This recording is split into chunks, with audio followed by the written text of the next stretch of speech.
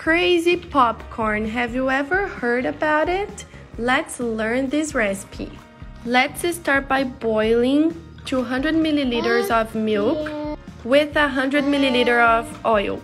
And if you prefer the written recipe, just comment down here I want so I can send you the complete list of ingredients. In another bowl, let's add 500 grams of tapioca flour and a good pinch of salt.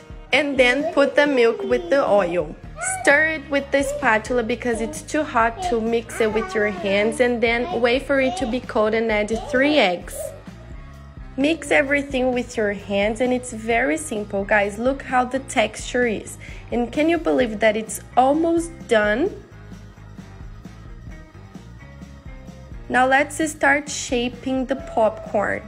Take a very good tablespoon of this dough and then let's make little balls with it, and with your fingers press it so we can shape like a popcorn. And then you just have to put it in a form and repeat the process until the dough is over. Enjoy this moment and tell me what city you're watching this recipe from so I can send you that special hug on the next recipe.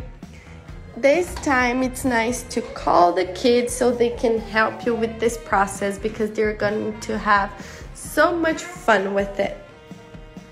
After that, you just have to take it to the preheated oven to 350 degrees Fahrenheit for 40 to 45 minutes or until you see that they are already brown. Guys, can you believe this recipe? It's super simple, easy, and it's healthy too. Plus, it's a very different way to make popcorns, and I'm pretty sure you're gonna love it very much.